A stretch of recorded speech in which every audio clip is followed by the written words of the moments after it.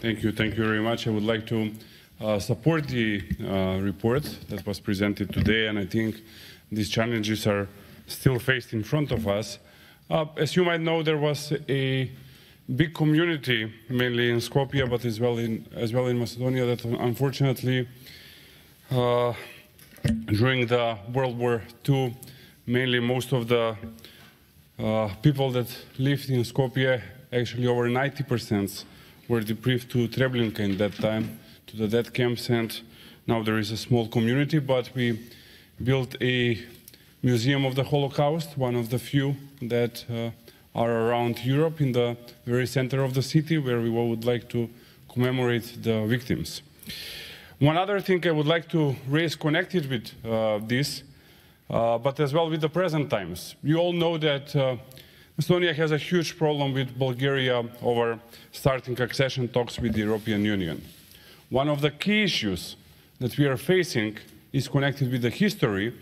and as well with the denial of the Bulgarian state that during the World War II, they were the one that occupied nowadays Macedonia, and they were the one that unfortunately organized this expulsion of Jewish community, and they were the one that sent them to Treblinka. What we are asking for from them is to commemorate this and to acknowledge that it happened.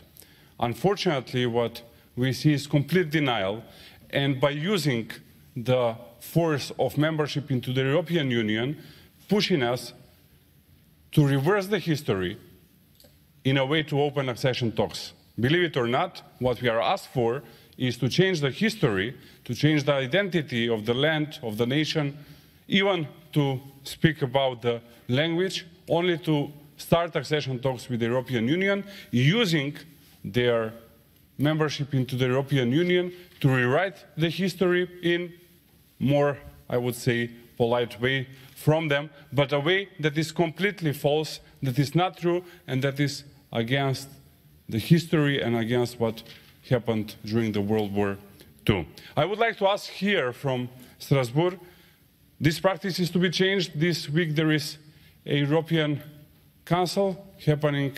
in Brussels, where there will be meeting as well with the leaders of the Western Balkans. And I ask Bulgaria to change their behavior, to allow opening of accession talks, and to face the reality, to face their historic problems, but as well to face the history as it is, and to face that